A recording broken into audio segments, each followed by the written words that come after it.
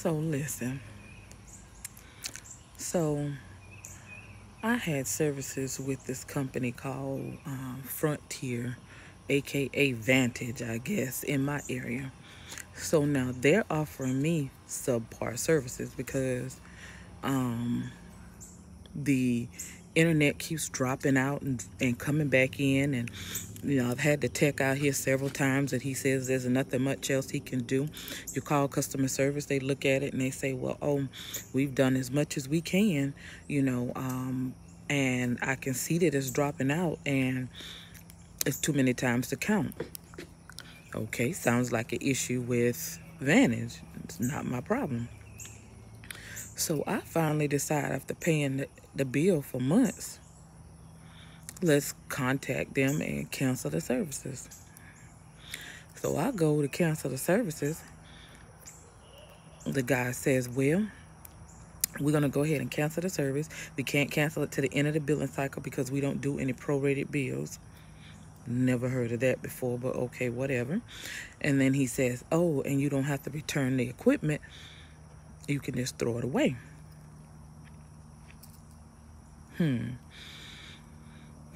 Never heard that before, but okay. Some companies do a new thing. But then he sends me an email that says, here's your confirmation number. You're being charged $10 for canceling the services. On top of that, there will be a $100 non-return box fee if we don't get the box returned. Here's where I have a problem. First of all, your service sucks. Second, you charging the customer $10 to shut off your sucky services. Then you tell people, oh, you don't supposed to return the box. But then you send them an email saying there'll be a $100 fee for not returning the box. So I called in again a few minutes ago, talked to the lady, explained the situation. She says, oh, well, we can't send you a return label until after your services disconnects, which is the end of my billing cycle. Can't disconnect it now, but whatever. So I explained to her, why is it that I have to pay you $10 for canceling my service? I wasn't under any type of contractual agreement from my understanding when I initially got the services. So why am I paying y'all $10 to disconnect your services? And she says that's normal. That's bad business practice if that's the case, that you're charging people $10 to cancel your services. Like all you're doing is basically pushing a button in your system, like literally, and you're charging me $10 just to push the button. If the trust and believe, once people return the box, they're not using your services anyway, whether the tech has to come out and put a cap on it or on the line or what have you. Still, the services are automatically done away with once people send the box in, because you can't use your services without your box. So now the lady tells me, oh, well, I understand. She puts me on hold and comes back and said, well, we can give you a $10.69 credit on the account for the disconnect fee. And then she says, but as far as any credits on the account for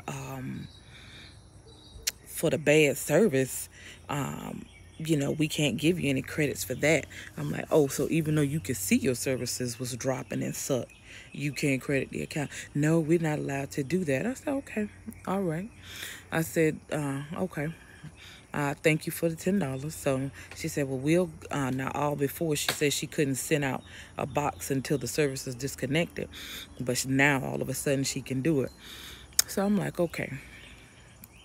So my next question to you then is, how can I report this agent that told me that the box is not supposed to be returned? And then I got an email saying I can get a $100 charge. She said, oh, no, because sometimes the system does say that the customer doesn't have to return the box.